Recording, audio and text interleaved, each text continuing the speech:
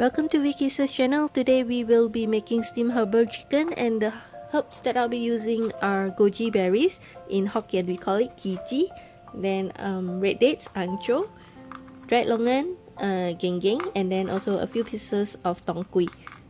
I'm not very sure how we call tong kui in English, but if it's in Mandarin or Cantonese, I think it's called tong quai. I'm not very good in my Mandarin or Cantonese. I'm only good in Hokkien. So anyway, you can get these herbs in any of the Chinese medical hall. And in my bowl, I added in 4 drumsticks because I'm gonna serve for 4 people. So, and I marinate the drumstick with a little bit of soy sauce, sesame oil, and ginger powder. And I'm just gonna kind of lightly massage all the sauce into the drumstick. As I'm only steaming a small portion, I have one big steamer which it's a bit too big for me to use for this small portion, so I'm just gonna kind of like double boil this chicken using the normal pot that I have.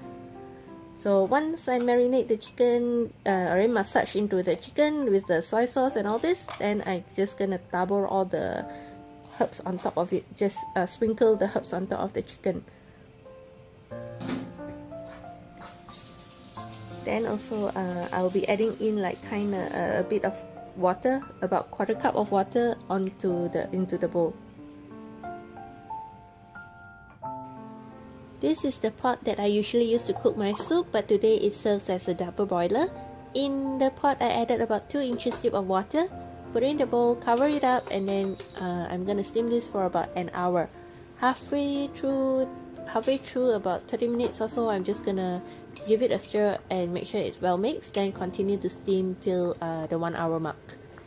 I have the full recipe listed down in the description box below, so you may refer to that. And if you like my video and recipe, please do give me a like, and if you haven't already subscribed to my channel, please click on the red subscribe button and also turn on the notification so that you will not miss any new uploads from me. So 1 hour mark is up, and we have our steamed herbal chicken is ready. So just gonna pop this out from the pot and then serve it warm. Thank you for watching. Bye.